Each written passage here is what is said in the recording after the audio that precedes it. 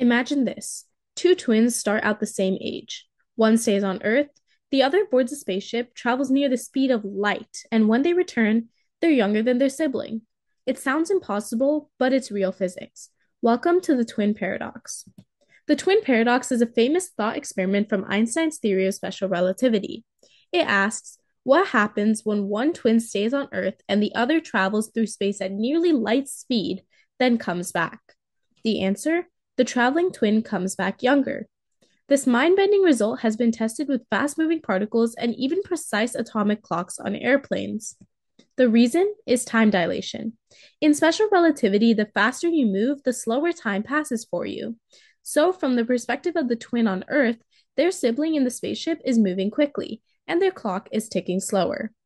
The space traveling twin experiences less time overall, fewer seconds, fewer heartbeats, and less aging. When they return to Earth, it's like they fast forwarded into the future.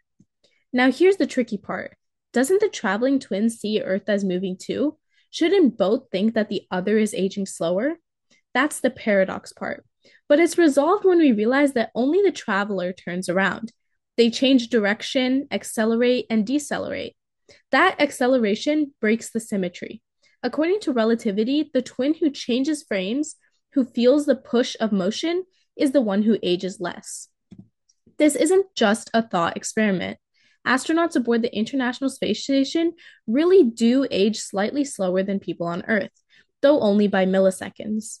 GPS satellites also have to adjust for both their speed and gravity, or their timing would be completely off. The twin paradox shows us that time isn't fixed or universal. It depends on how you move through space. And that's one of the most mind blowing truths in all of modern physics. Thanks for watching, and make sure to like and subscribe.